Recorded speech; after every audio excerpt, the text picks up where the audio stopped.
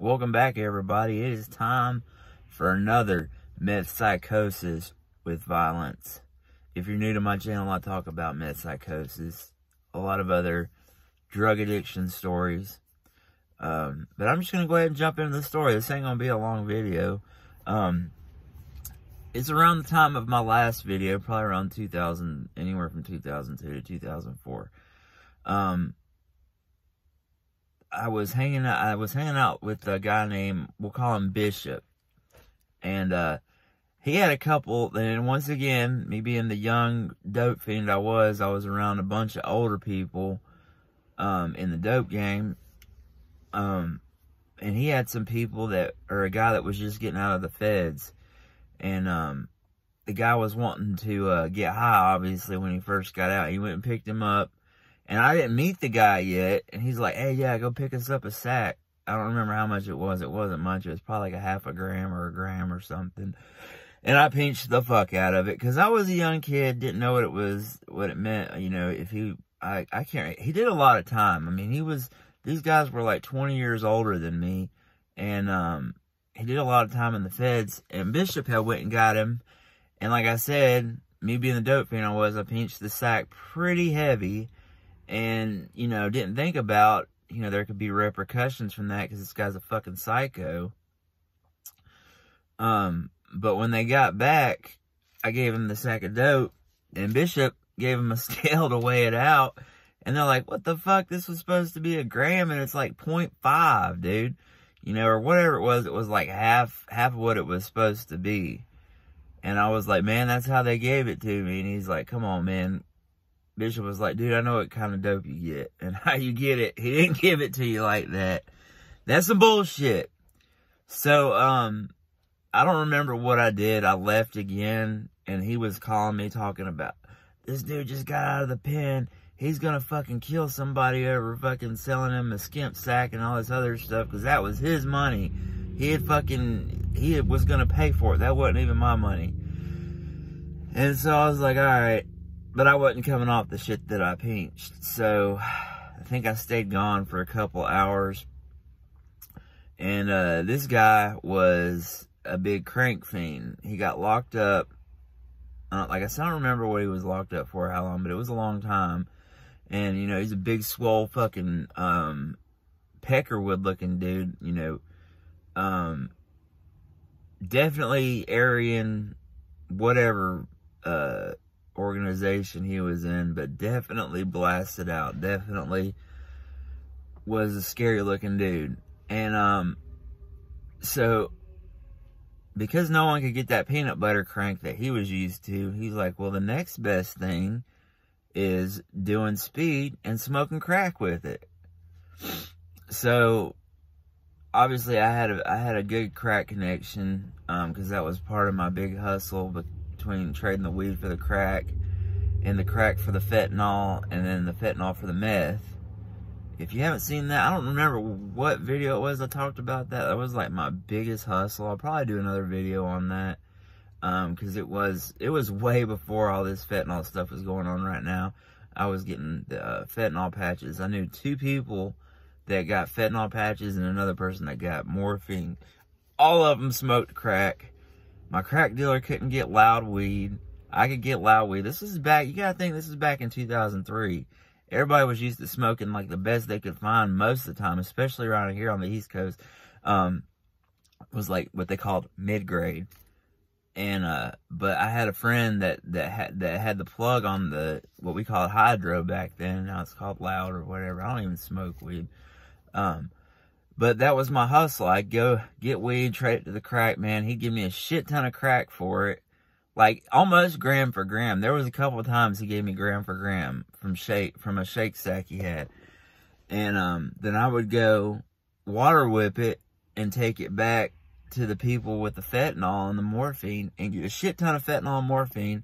And my ultimate goal was to trade all that for meth. I guess I'm not going to be able to make another video on that because I just kind of told it. But anyways, I had a very good crack connection.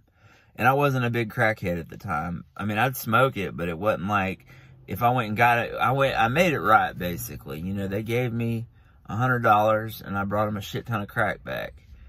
And it just started this fucking, we gotta get it. So, after that ran out, I called my connection, he didn't answer.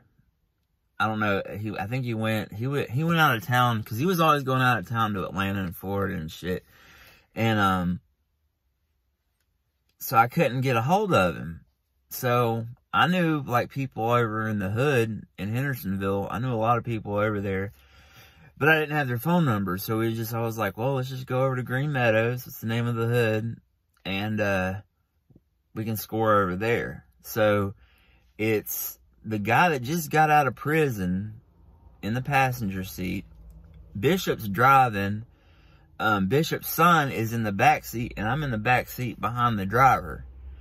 And, we pull up in Green Meadows, and this is back before they did all these operations, like, really shut these hoods down. I'm sure there's still hoods like that around, but, where I live at now, there's none where you can just pull up there, and there's always a gang of people out there selling dope. They kind of shut that down around here. I'm sure in bigger cities they still have it, but it used to be everywhere you could do that. In the early 2000s, you could pull up in any projects, and there was always going to be a shit ton of people out there selling dope. So we get over there, and I don't recognize anybody. Of course, it's like 2 o'clock in the morning, and they're all standing in a group of people. I'm like, and they all rush the car. They got their hands out, you know, putting their hand in the car with the dope. How much you want?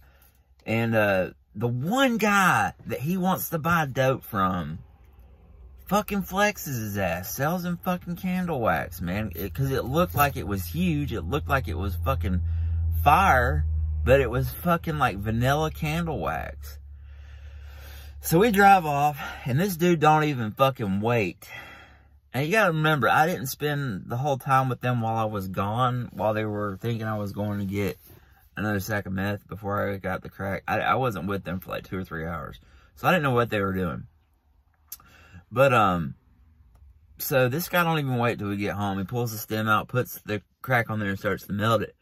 And he's like, oh, fuck. He's like, they fucking got me. Luckily, he was the one, he was like, no, I want to buy it. Because I guess he thought that I would fucking try to pinch him or something. But, luckily, he's the one that did it. So he couldn't put the blame on me. I took him over there. Obviously, that was the spot. He just picked the wrong fucking one. And all of a sudden, he's like, we gotta go back. And he reaches under the seat and pulls out this fucking, couldn't have been, but, I mean, the barrel was sawed off all the way at the stock. Pulls out this sawed off shotgun. Like, you blast that thing, you're gonna hit about 20 feet spread. So, and I'm like, oh, fuck. And Bishop's like, fuck it. He turns back around, and we probably made it like maybe a mile away. You go across these railroad tracks, he's like, I'm gonna find that motherfucker. And, we pull back over there, and we drive back up into the group, and you don't see him. This dude was a big fat dude. And he obviously, because he flexed him for whatever, wasn't around there anymore. Or he could have seen us pulling up, because like in this hood you can see the one way in. You can see a car pulling up. I don't remember what kind of car Bishop was driving, but it was probably a pretty obvious car. And the guy dipped out. And so we start cutting through. The way Green Meadows is it's like 4 different roads. And it's not like apartment projects. It's weird because it's like little houses, but it's all like projects. It's hood. And then there's some apartments over by the Boys and Girls Club over there. So we start cutting up all the roads. And finally, we see the dude. And he's cutting between 2 houses. And the dude that got out of the feds, I don't even remember what I called him, dude. I met him this one time, and I said, I'm never going around that motherfucker again. He goes, hey. And he pulls the shotgun up, and he goes, hangs it out the window, and it's like, boom. And all I remember was just fucking ear ringing. Like, I was like, where? And you gotta think we were smoking crack. I was paranoid as fuck. And he just shot this 50, and it had to have been birdshot, because he didn't even hit the guy. And the guy was like, I don't know, maybe 30, 40 feet ahead of us. Because it just sprayed out everywhere. And then he racks it again, and he's like, boom! And then by like, I think the third shot is when we start hearing gunshots back. Pow, pow, pow, pow, pow. You know, none of them hit the car, but they were obviously shooting at us. So the bitch was like, God, we gotta get the fuck out of here. Just, tears out of there and cuts around, bends the corner, and then we see who's shooting at us, and they're like, bah, bah, shoot the fucking side of the car up. And I'm like, I'm gonna fucking die or go to jail. I don't know if they shot that dude, because by the I'm over here like, my ears are freaking ringing. I didn't know that I was gonna be involved in a fucking drive-by shooting, just going to buy some crack, just going to get high. Shit flipped. This dude flipped the script like it was nothing. Like, just got out of the feds and is ready to fucking kill somebody. And, I don't know if he hit that guy. They hit the car 2 times with their shots. It wasn't even the guy we were shooting at that was shooting back at us. It was somebody else that was like, we were at like the south end of the one road that cuts back around. And this dude was all the way over on, I guess, like the north end. He was on the opposite end. So when we bend the corner and come back around, that's when we seen him, and he actually hit the car twice. Luckily, didn't hit anybody, didn't kill nobody, didn't go through a window. It went through the back of the trunk, like the corner panel on the back. We didn't even notice that it hit the car until we got back home, because there was just so much chaos, and all I heard was gunshots. I didn't hear the thump thump of it hitting the car. If it even made a noise, it might have just went through it. But, luckily we lived. Luckily, we got out of the freaking projects before the police came over there. Because we heard sirens, and the way you get out of there, you got, like I said, you got to go back across the railroad tracks. And it's a long road. Like, and, it's right in downtown, and you have to go down that long road. And we were hearing the sirens coming, and it's like, man, we're going to jail. Luckily, cut up and went down, towards like the Mexican hood on Spartanburg Highway. And I guess the cops had, got the shots fired for Green Meadows, and just went over there, and luckily we dipped out quick enough, because, it'd have been all bad, man. Especially for that guy. I mean, there's no telling what he would have done. The guy that just got out of the feds. But that was like my first experience at like 18 of dealing with someone that did a lot of time in prison. And it was just like, it was mind-boggling to me. I mean, you would think that that would have set me on a better track, but no. I mean, we went back to Bishop's house. We noticed that the car got shot up twice. And he's more worried about his wife finding out that that his car got shot up. He's trying to figure out a way to I think he was talking about putting duct tape on it and spray painting it the same color. And I'm like, yeah, that is some tweaker ass shit. But you go right on ahead and do that. And they were out of crack, and this dude's like, man, keep calling your dude, we need some more crack. I'm like, dude, we just about fucking died.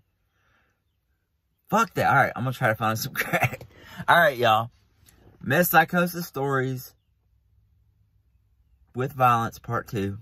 Y'all stay tuned. Part 3 is coming soon. Till next time, y'all. Micahtrontv, Meth psychosis stories, over and out.